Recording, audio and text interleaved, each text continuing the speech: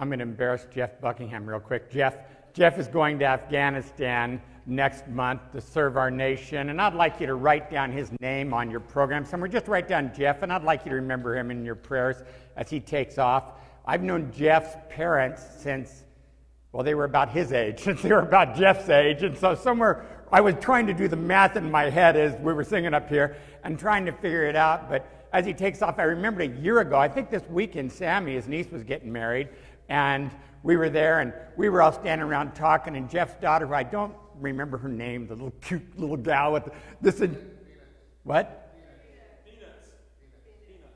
Thank you. Okay, anyway, like I could hear up here. Anyway, I held her, and she had these insanely beautiful eyes and this vibrant brunette hair, you know, and I looked at her, and I said, Jeff, she is so beautiful. And this, like, angelic, miraculous look came across Jeff's face, and he said, it's amazing, isn't it? He says, it's just amazing, isn't it? And I don't know how it happens, but it's just amazing. And you saw this presence of a father. I mean, it's that look that only dad can get. And I think about how when we so often pray for our men and women in service, we don't have a name attached to it. And, you know, if you're one of those people who sends me things on Facebook and says, please pray for so-and-so if we get 1 million people to pray for this person, I want you to know, I don't believe in any of that stuff. You know, God bless you, and if you forward it to me, I mean, thank you. But I don't do it because I don't think 1 million of us praying to God changes the heart of God any more than one of us praying to God. It's not like if all of us on the whole earth pray, that changes God anymore. You see, we pray to change us. God is unchangeable. He's unchanging, and God's wanting the best, and we pray to change us. And we have the opportunity, just like a year ago, I had the opportunity to find out more about Jeff, to see the love for his daughter and to meet this beautiful little girl. And I'd already, you know, known his older son. But, you know, it was, for me, it's easy to pray for Jeff. I remember when he was a teenager, an ornery guy prayed. But anyway, I mean, it's easy for me as I go through this time to pray for Jeff. But if you write down his name, and as he heads out today, you don't have to salute him or anything like that, though he's probably deserving of it. You know, but what you can do is just say, and he's the one sitting over by Tom and Ellen over there, just tell him, hey, Jeff, I want you to know I wrote down your name. I'm going to be praying for you. And it's a cool thing to do. Pray for Tom and Ellen during this time. Pray for Allison. Pray for the whole family. I mean, because how many of you know what it's like to send a family member off to a war zone? It's no fun, is it? There's just absolutely nothing fun about it. And so you pray just for the day that everyone's home again, and we're all celebrating that moment. And so pray for Jeff as he goes. He's going to be serving our nation, and that's a blessing. Thank you, Jeff. Thank you on behalf of everyone. I try not to embarrass you. Jeff's not going to come back for 20 more years. Yeah, I'm not walking to Pastor X, it's going to embarrass me. I went to a church in Long Beach when I was growing up, and I left the church when I was about 17. My dad had been the pastor. My dad resigned as a pastor when he was in his 50s. He retired. Can you imagine retiring in your 50s? I can't. He started golfing and doing that kind of stuff, and I had no clue what that's like in my life now. I mean, to imagine that. And then in his 60s, he went back to the same little church. And I was 25 years old, and I felt a calling back to the church, and I went back to church. And during that time, at the age of 25, I found the Lord. And it changed my life, and I went to the church for about a year. And then this little church in Bell Gardens, California, they were falling apart, and they started coming over to the church. And we were a church of maybe 50 or something like that in Long Beach at that point. The church had really fallen apart. And then the church of Bell Gardens was maybe 20 people that came over. And they came over, and they started coming in. And we used to sing this chorus that maybe you learned at some point in your life. You know, it said, I'm so glad I'm a part of the family of God. I've been washed in the fountain, cleansed by his blood. How many of you know that song? 3 of us. Okay, good. Well, 3 of us know that song. It's an old song. It's a song where you kind of reimburse. We won't sing it all together. The joys of being a part of a small church, and small churches always sing that song. And one day, after about a month or 2 of this little church from Bell Gardens coming over, we were singing on a Wednesday night, and Wednesday night was the time where you had Bible study, and 15 people got together and said, let's sing song number 82, you know, and you turn to that song. And this guy named Bob Edge, who I didn't know at all, from Bell Gardens Church, he stood up and he said, you know, I notice you guys always sing the chorus of that song. Do you know their verses? We're looking like, there are verses to that song? And he says, yeah, there are verses to that song. He said, do you mind if I sing one? No, go ahead. And he stood up just like he said, you will notice we say brother and sister round here. It's because we're a family and these folks are so dear. When one has a heartache, we all shed a tear and rejoice in each victory of this family so dear. I'm so glad I'm a... And then we would all join in together, and Bob literally looked around, let's all sing together. And we all sang, you know. And he went verse after verse, and I can still see this skinny little guy, Bob Edge, with this voice about as bad as mine, standing there just singing, you know, every single verse as we all jumped in on the choruses. And I thought to myself, I was telling Ken the story about it. I said, Ken, did you ever do that? He said, you know, we used to do the same thing at the church I grew up in, except we would point at a different person in the church, and a different person in the church would need to sing that verse. Kind of like, Gene, you're up, second verse. Yeah, I mean, it's like, kind of like that would be, you know, and suddenly, you know, you have to sing the verse, and Ken would say, that next person would sing the verse. I'm thinking, but you see, I came from a family that sang the verses.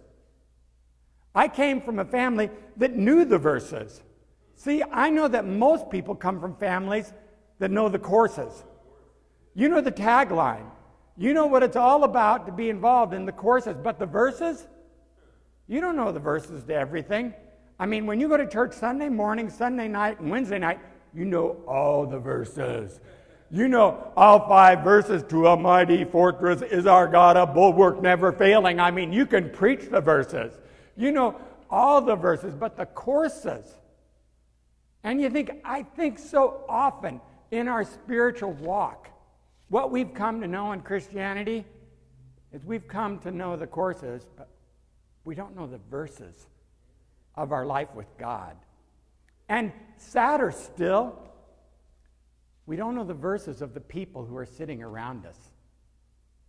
We were driving to the streets the other night, and it was just Mark and Jody and I in the Jackets for Jesus van, and I had one of my playlists going real loudly, and that old song Lola by the Kinks came on. Maybe you've heard the song before. And you know, la la la la la Lola. And I noticed that some of you have never heard that song either, huh? Boy, you don't know. I'm so glad I'm part of the family of God, or Lola. That's crazy.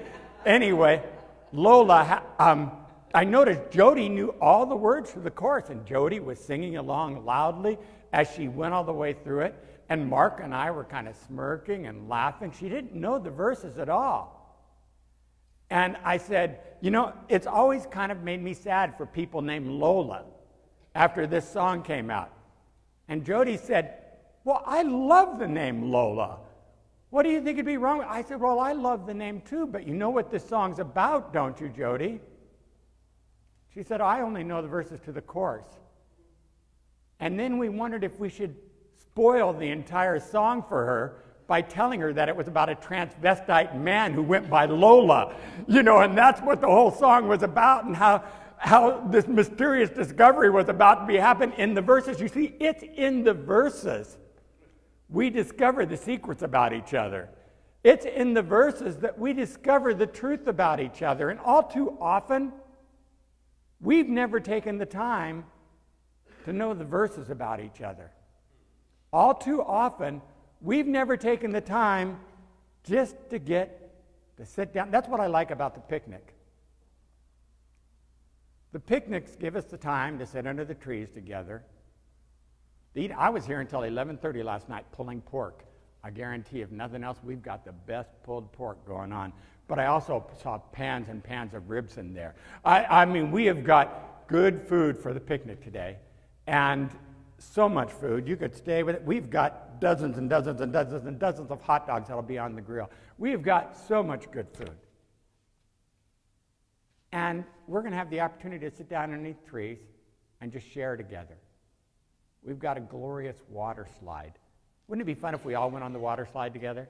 I mean, wouldn't that just be a blast to all go down the water slide at the same first service, everybody up the water slide, and we all slid down together? You see, for each of us, we have the opportunity. On the front of your card this morning, there's a story that I like to give away every single year on Picnic Sunday. It was written by Bob Benson. It's from his book, I think it's Come to the House is the name of the book, but It's a great book that it's my favorite story, and it isn't this one, believe it or not. It's called The Laughter in These Walls. And it talks about the laughter and the tears in the walls of the home that you put into it when we have the time just to be together. And I would encourage you to just pick up that little book. You can get it on Amazon even still. But in this book, he talks about Sunday school picnics. And on the story on the front of your card, and it just says, to remember Sunday school picnics. He says, as I recall, it was back in the olden days, as my kids would say, back before they had air conditioning. They said, we'll all meet at Sycamore Lodge in Shelby Park at 4:30 on Saturday. You bring your supper, and we'll furnish the iced tea. Hey, we do that even still. You bring your supper, we'll supply all the paper goods, the products, and all the soda. It's all ready. It's all on ice out there. You bring the iced tea. But if you were like me, you came home at the last minute. When you got ready to pack your picnic, all you could find in the refrigerator was one dried-up piece of bologna and just enough mustard in the bottom of a jar that you got it all over your knuckles trying to get to it. How many of you have ever had an empty refrigerator like that? You know, maybe that's the problem with the generation today with struggling. Maybe we just all have too much food. We just have way too much of it around. I mean, we don't know what it's like to have that old empty refrigerator. So you made your bologna sandwich, and you wrapped it in an old brown bag, and you went to the picnic. When it came time to eat, you sat at the end of a table and spread out your sandwich. But the folks who sat next to you brought a feast. The lady was a good cook, and she'd worked hard all day to get ready for the picnic. And she had fried chicken and baked beans and potato salad and homemade rolls and sliced tomatoes and pickles and olives. How many of you are hungry already just hearing this? I was going to say, and celery. Lord, help us. I want to sit next to this woman right here. I hear this story and I think of Gene. I think, man, he got to sit right next to Gene, you know, and celery and 2 big homemade chocolate pies to top it off. That's what they spread out there next to you while you sat with your bologna sandwich. But they said to you, why don't we just put it all together? No, I couldn't do that. I couldn't even think of it, you murmured in embarrassment with one eye on their chicken. Oh, come on. There's plenty of chicken and plenty of pie and plenty of everything. And we just love bologna sandwiches. Let's just put it all together. And so you did, and there you sat eating like a king when you came like a pauper. You see, the title of this story is The Kingdom of God is Like a Picnic. And that's what the kingdom of God is like. It's like you and me, who we come bringing what? We're lucky if we come bringing that bologna sandwich. We come bringing next to nothing, and yet God comes bringing a feast. God comes with the entire banquet spread out. And he says, regardless of how little you bring, you are welcome at this feast. You were created for this feast. You were created for this moment. Right now, you were created to be a part of the family of God. And I want you to know every single verse. Because from the door of that orphanage to the house of the king, you're no longer an outcast, but you have a new song to sing. From rags unto riches, from the weak to the strong, you're not worthy to be here, but praise God, you belong. You and me, we have the opportunity to come with just the simple meal that we have and to sit down together in the feast of the kingdom. That's what makes us family. Not that God chose us. You see, each and every one of you, by the very fact that you draw breath today, God chose you and God created you. God is the Father who waits for you to choose Him. For you to say, I want to be a part of the family also. I want to come, and I realize that all I've got is a bologna sandwich, but I want to come and I want to be a part of the family. In 2 Peter, the 1st chapter and the 4th verse, it says this in ways that sound confusing when you read them, but they're really not that complex. It says, in this way, he has given us the very great and precious gifts he promised. What are those great and these are the precious gifts in the third verse it talks about.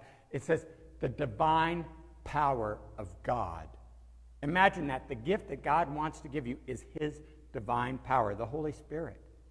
His divine power, his presence in you every single day. His divine power that he will never leave you, never forsake you. He'll be with you to the very end. In this way, he has given us the very great and precious gifts he promised, so that by means of these gifts, you may escape from the destructive lust that is in the world. Are there destructive lust in the world today? How many of us have been destroyed by the lust of the world? Don't raise your hand, please. I mean, we've gone through this. We know what it's like. I mean, someone doesn't have to yell at us about it. Someone doesn't have to outline this for it. We've been there, done that. We know what it's like. The destructive lust that is in the world, and may come to share in the divine nature. My very favorite translation of this doesn't say may come to share in the divine nature, but it says this. It says, may come to share in the very being of God. You see, when we come, it's just not the divine nature of God, but it's in the very being of God. God wants you to be part of the family so that you can share in the very being. So first of all, it says we choose to belong as family when we accept his gifts as our invitation to family life. When we accept his gifts as our invitation to family life, it says, in this way, he has given us the very great and precious gifts. These gifts go beyond anything we can ever understand. When you pulled in today, you saw that big blue water slide out there. I plan on going down it today for one sole reason, not because I want to look cooler than everyone else or can't wait to show off my great physique with the weight lost or any of those kind of things. This is the reason I plan to go down it today. My friend Joe Reamer died last year, and Joe's wife sold the company after Joe died. It's still called Aloha Joe's. And every year at the picnic time, even last year when Joe was dying, he wasn't dead yet. He was still a month away. Joe, you got to have us something for the picnic. I would hit him up to give us something for the picnic. Until finally he just gave us a water slide, gave us a bounce house. The bounce house we have out there, Joe just gave it to them. I'm so sick and tired of you asking, Pastor. He just gave them to us. We broke the water slide he gave us. I mean, everything. And so his wife sold the company. I had called the guy who owns the company now, and he didn't call me back until last night. I didn't think I was ever going to get a call back even. Got a call back finally from the guy who owns Aloha Joe's now. His name's Keith. Keith said, yeah, hi, this is Keith. I was just calling back the number. What do you need? And I said, well, this is Pastor Eric from Central Community. We need a water slide for our picnic. He said, when is it? I said, tomorrow. I said, oh, man. He said, I'm leaving tomorrow with my church on a missions trip. He said, if I brought it tonight, would that be okay? I have one. I could live with you, but then I'd have to leave it for the entire week. I said, no problem. You can leave it here for the whole week. You can just pay me when I get back if I can pick it up. I said, no problem. That's no problem either. He said, well, where's your church at? What church is this? I said, Central Community on the corner of Phoenix and Arlington. There was this long silence, and I could tell he was processing it. I said, Joe's church, Aloha Joe's church. I said, do you know where we're at? There was a catch in his throat, and he said, well, I was there for the funeral. I was there for the funeral. I said, do you know where to drop it off at? Yeah. And I said, well, how much is it going to be? And he said, well, it's normally this much, but suddenly it was like next to nothing, you know. Joe was dying. Literally, the day or two before he died, he was holding my hand. I was sitting next to his bed. He couldn't talk anymore, barely. Pastor, and he called me down. I want to tell you something. He said, I'm going to make you wet your pants. No one ever said that to me on their deathbed before. Of all the things people have said to me, begging about eternity, anything like that, no one ever said they're going to make me wet. What, Joe? He said, that's how you're going to know I made it. I'm going to make you wet your pants, and you're going to laugh, and you're going to think it's me. And I thought, We got a water slide out there today from Joe, and today after service, I'm going to go put on my bathing suit, and I'm going to get up there, and I'm going to cry. I'm going to think about Joe, my friend that I surfed with for so many years and played the drums here at Central Community, and who now, gone 11 months, going to make me wet my shorts out there when I get up there on the thing. And I'll think about it, and I'll think how Joe is home. I mean, Joe's made it. I mean, he told me, that's how you'll know I made it, Eric. That's how you'll know I made it. And I thought, good news. Good news. You see, there's a way that we come if we just accept his gift. And Joe was one of those guys who just accepted the gifts that God had given him. In this way, he has given us his very great and precious gifts as our invitation to family life. Second, we choose to belong as family when we say yes to his promise in all our problems. When we say yes to his promise in all of our problems. See, because a lot of us, we say yes to his promises in some of our problems, but not in all of our problems. There are a lot of our problems we think are the problems we're supposed to fix. We think they're the problems that are supposed to go to God and the problems that we're supposed to take care of. And everyone balances out differently. But here's the deal. Every challenge that you face in life, just as every celebration that you face in life, belongs to God. And the scripture says, he promised. Let's just say that out loud together. He promised. What did he promise? Let's look at the front of your, or at the top of the verse up here. It says, very great and precious gifts that he promised. God promised you these very great and precious gifts, and God keeps his promises. It's not like he's going to say, well, yeah, I've got those gifts for Pastor Eric, but not for you, Steve. It's not like he's going to say, yeah, I've got those gifts for Bobby, but not for you, Todd.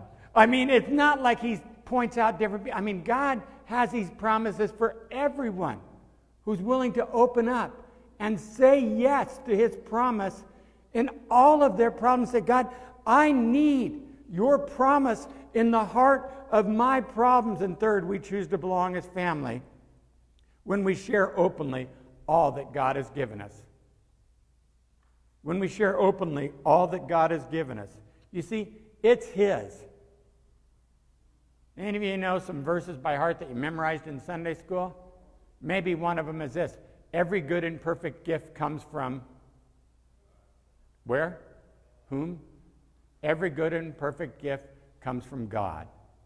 Every good and perfect gift comes from God. And that means if it didn't come from God, is it good or perfect? If it didn't come from God, do you want it in your household? No. You see, everything that you want in your household is a gift that came from God, which means if it came from God, who does it belong to? And it means, are we landlords or are we renters here on earth? Friends, we are merely passing through. We are renters. That's the whole deal. We are never landlords here. There is only one landlord of the planet Earth. That would be God the Father. The rest of us, we're merely renters. And for us to share openly all that God has given us, because it's his, so that by means of these gifts, you may escape the destructive lust that's in this world. You see, these gifts that God has given us, they're our escape plan. By means of these gifts, we have the opportunity to share openly. I was running yesterday, and I looked down in the gutter as I was running, and I was running too, or day before yesterday, I was running too far, and I looked down and something caught my eye in the gutter. And I realized it was a little cross, and so I stopped, and I bent over, and it was a little black cross, and I thought, oh, that's just like our cross, you know. Up front, you know, it's an awful lot. I wondered if one of hers, and then I turned it over, and it was a crucifix. And it had Jesus on it, all in gold. And someone, you know what they call these a cross in a pocket. So you can always keep these with your change, and you just always, and someone had obviously pulled out some change probably, and just like you would lose change, had lost the little cross in their pocket. And suddenly Christ was face down in the gutter. but the cross remained. And you see, for us to realize, the cross remains. Christ Jesus is no longer on the cross. Christ Jesus is meant to be not on the cross, but where? In our hearts. That's how we come home to the family.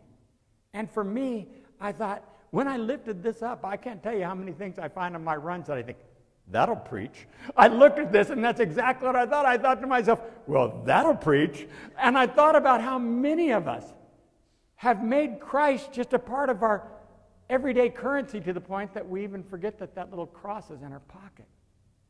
Because it's not meant to be in your pocket. It's meant to be in your heart, in your home, in everything that we do. How do you get to that spot? I love what Arthur Ashe said. Arthur Ashe was the famous what great? What sport? Tennis great, the famous tennis great. He said, start where you are, use what you have, do what you can. Start where you are, use what you have, do what you can. These words stand out to me because back in the 1970s, I really wanted to learn how to play tennis. It's one of the few sports that I've never really tried or made an effort at. I really decided to make an effort at it. I went to city lessons in the city of Long Beach when I was a college student. In the night, I would go to these city lessons. And I want you to know, I am the world's worst tennis player. The world's worst. If you're really bad at tennis, I want to play you someday because I want you to know there's someone worse than you. You can beat me, I guarantee you. I mean, and I excelled at racquetball. I played 2 years university level racquetball. And so everyone said, you'll be really good at tennis. And I don't know what the distance and the racket changed, what it was. Everyone tells me the rackets are bigger now. It'll be better. It'll be easier. Don't know. I had a tough time with tennis. I took 3 lessons and quit. I mean, that's how long it took me to tell that I was bad. Now, you think if I would have taken 3 years at it as opposed to 3 lessons, I might have gotten better? But here's the issue. I couldn't stand being bad at a sport. I couldn't stand going out there with a lot of people and looking stupid and being bad. And so I didn't do it. Now, had I stuck with it from my 20s until now, 40 some odd years later, do you think I might enjoy it in my 60s and be out there playing doubles with friends? Sure. But I didn't. I didn't want to look stupid in my 20s. And how many of us, we don't share openly because we don't want to look stupid. We don't let someone know all the verses because we don't want to look stupid. And we don't realize that this spiritual walk, well, it's not a 1-mile race, man. This is a marathon. This is your life. You need to start where you are. Use what you have. Do what you can. And you say, man, in my life, the cross isn't even in my pocket yet. Friends, wherever it's at, you have the opportunity to carry it. And finally, we choose to belong as family. When we recognize release as freedom, not bondage. So it says, you may escape. See, here's the problem, is we think to ourselves, oh man, if I come to Christ Jesus, if I get involved in this family of God, and I belong somehow, I'm attached for life. I'm hooked in there. And we don't think about that as freedom. We think about that as bondage. Scriptures say, you may escape. What are you escaping? The destructive lust of this world. Now, the lust of this world, do they attract us?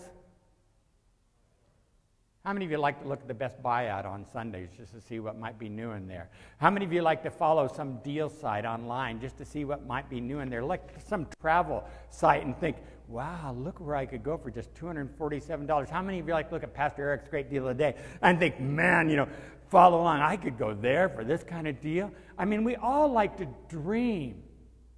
But man, if you're losing your life in your dreams, it becomes just a destructive lust of this world, and we have the opportunity to escape that and to just release those things. It says what you get by achieving your goals is not as important as what you become by achieving your goals. See, people always think, like for me with my weight loss this past 14 months, that the big deal for me is that I'm able to chalk off every single 5 pounds or 10 pounds that I lost, and that's the big deal for me, or every single time I'm able to tighten my pants a little tighter or get my belt one more notch down. And that's really not at all what it's about. It's about what I become in achieving these goals. I become a different person. And I love the journey of becoming. And for you and me, we have the opportunity to become someone new in achieving our goals. To become someone wondrous in achieving our goals. You see, don't we all have areas of our lives that we realize we need to clean out? That storage unit, that garage, that closet in the extra room, that someplace. And we think, oh man, that so needs to be taken, that trunk of your car, that whatever it is in your life that needs to be taken care of, and we just don't address it. And how much more spiritually that part of our heart that we don't let Christ Jesus into, that we don't work with. And so finally it says we choose to belong as family when we come home to his being, because it's where we belong. When we come home to his being, because it's where we belong. And coming home, well, home is where you belong. Home is where you belong, it says, and may come to share in the divine nature. You and me, we have the opportunity to come home and share in the divine nature. We've all heard the story of the prodigal son. The prodigal son who went off to live in the far country. He wasted his father's inheritance. He was living with the pigs. And he finally said, even my father's servants have it better than this. And he decided to go home. And he came home to his father's household. And you remember, he said, Father, I'm not worthy to be called your son. I just want to be one of your servants. You know, I've wasted everything that you've given me. And remember what his father did? His father took off his ring, his signet ring, his signature, and he put it on his son. He took off his finest robe and he put it on his son. He said, man, slay the fatted calf. Let's have a picnic. Let's celebrate, because my son who is lost is found. We need to have a party. Did the prodigal want to have a party? No, we always talk about prodigals wanting to have parties, and they're living their whole life parties. It's the father who wants to have a party. See, the father, he's all about celebration. And when you feel like, I'm not so big on partying, you might want to try to figure out where you're at with the Father. See, because the Father calls us to be with each other in the celebration of everyone coming home together, being in the family, celebrating, sharing in these moments that we have. Simple prayer on the bottom of your card this morning says this: forgive me, God. I've grown so familiar with the world and so far from you. I'm sorry. I'm lonely. I'm ready to come home. I want to discover the joy of the kingdom now and the wonder of knowing my place in your family. Thanks. It's a gift, not just to be able to come home, but to know that home is there. As a family, let's not take home for granted. As a family, let's not take the Father for granted. As a family, let's not take the celebration for granted. But instead, let's share in the celebration and be one in the family. Heavenly Father, we come to you today and we choose family. We thank you for choosing us and creating us. We thank you for making us one and making us whole. We thank you for inviting us to not just to live in our own nature, God, because you know exactly what we do in our nature, but instead to take a step above and live in your divine nature. We thank you for pulling us out of the mud and on the path towards home. Lord Jesus, for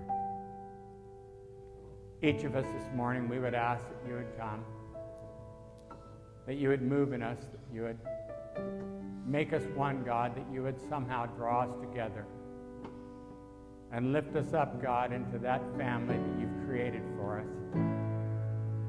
And for that one who uniquely feels apart this morning, for that one who feels like they've been caught up in the destructive lust of this world, for that one who feels like the divine nature of you, God, is so far from them that they can't even relate. Lord Jesus, I would ask that you would come, that you would speak uniquely to them, that this might be the time that they would turn their hearts towards you, towards home, and towards family. We thank you, God, for loving us. In Jesus' name we pray.